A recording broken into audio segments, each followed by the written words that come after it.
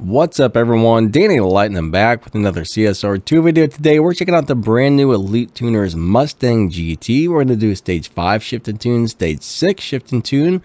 We're going to try and find the live racing setup and do a review on the car. So today we're on Asho Speed's account. Check him out on YouTube, link in the video description.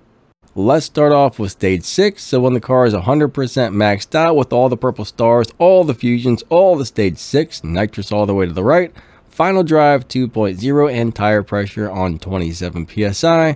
We got a 56 and a 44 up there. To drive it when it's maxed out, we're going to let go of the gas just a little bit after number 1 to launch. Second, third nitrous. All the rest of the shifts, try and get perfects actually. Alright, let's give this a go. 3, 2, 1, go. Second, third nitrous. Fourth gear, fifth gear, and we're not going to shift into 6, just go ahead and let it run out in 5th. And what did we get? 7.046. If you get a perfect run, it's going to run like 6.9s to 7.0s.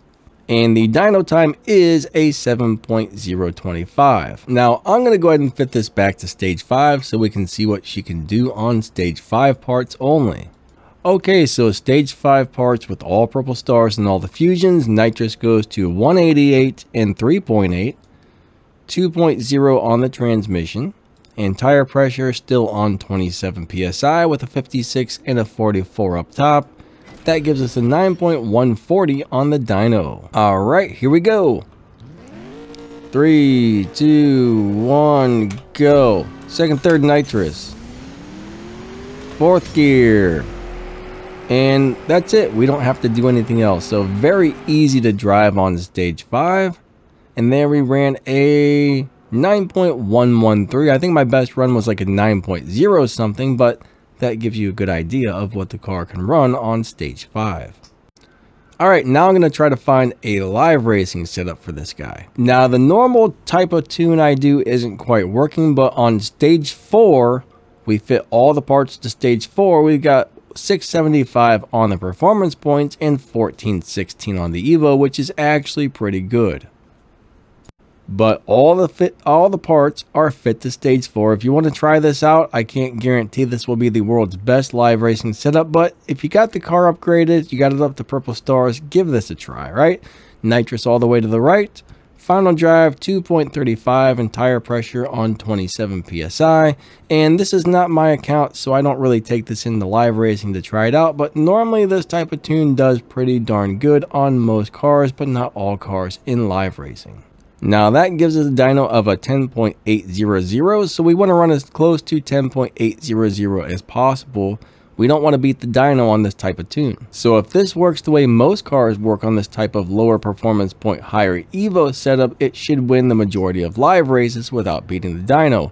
And then your car stays in the same lobby. You don't got to worry about getting pushed into faster and faster lobbies. But let's go ahead and run this thing and see what it does. So bottom line is we're going to try and get a good launch, second, third nitrous, and then, you know, that's it. Pretty easy, really. 3, 2, 1, go. Second, third nitrous. Here we go with fourth. And do we need to shift into 5th? I think not. There we got a 10.7 something. So you're going to want to slow down a couple times before you cross the finish line, because like I said, we're not trying to beat our dyno time. We got a 10.793. So yeah, definitely slow down a little bit before you cross the finish line, and this might win a lot of live races, but do your best not to go faster than the dyno. Alright, so it's time for a review, and overall it seems like a very nice car. I'm not really sure about the live racing setup, but it's fast. It is a 6.9 car. 0 to 60 in like 0.7 something, 0 to 100 in like 0.9 something.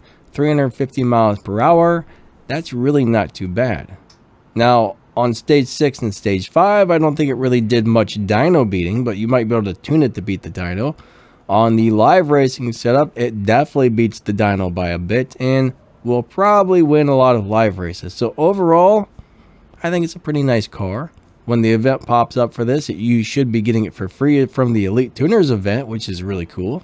But bottom line, it's a very cool car, and I think I like it. So, hey, if you got it, upgrade it. Why not? Alright, I hope you guys enjoyed the video. Hope you found it helpful. I think that wraps this video up. Don't forget to hit that like button and subscribe to the channel. If you want to help support the channel, check out the join button or the thank you button, or there's a link to the Danny Lightning merch store down there in the video's description, and all kinds of other good stuff like my YouTube channels and some links about the game you might find interesting. So hey, check out the description and we will catch you next time. Thanks for watching.